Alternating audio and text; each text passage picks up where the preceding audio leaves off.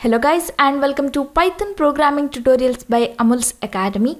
Today in this tutorial we are discussing about how to print stars in alphabetical P shape, and this code is also similar to the previous pattern programs. So let's begin with the code. Alright, this is our output and here we can see stars in different row and column. To print stars in different row and column we are using two for loop. One is to print star in row and another one is to print stars in column.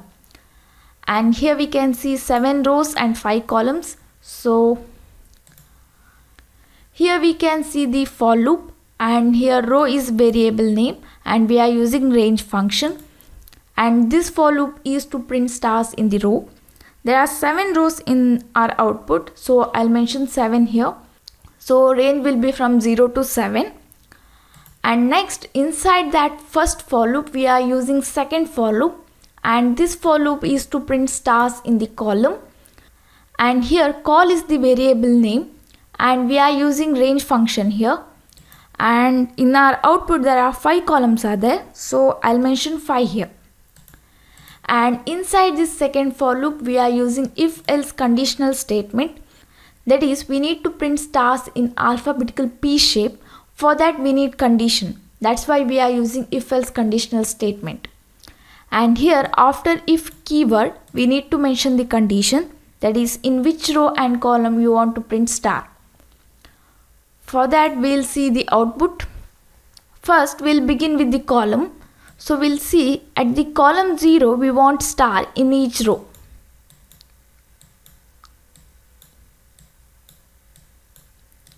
Right? So first I'll check whether column is equal to 0, and I'll use logical OR operator. And in the case of logical OR operator, if any one of the input is true, then output will be true. So if any one of the condition will be true, then it will print star. That's why I used OR here. And next we'll go to the column 4. We want to print star but at row 1 and row 2, right? So I'll check whether column is equal to 4. At that time row should be 1 or row should be 2. This is my second condition, where we are checking whether column is equal to 4. If it is true, then any one of this must be true. So that's why I used logical AND here. In the case of logical AND, if both the input is true, then only output will be true. So when column equal to 4, if any one of this is true, then only it will print star. Okay. So this is my second condition. Next. Now we are done with the columns, right? So now we'll concentrate on the rows, and here we can see at row 0 and row 3 we want to print star, and at that time column should be greater than 0 and less than 4, because I want to print these 3 stars and these 3 stars. So I'll write condition like this, or I'll check whether row is equal to 0 or row is equal to 3. If it is true, then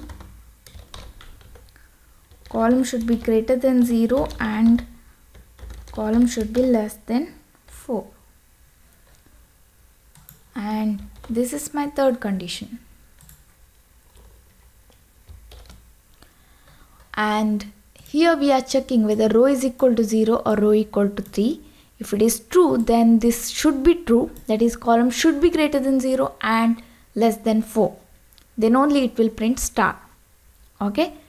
These are my 3 conditions, and here colon.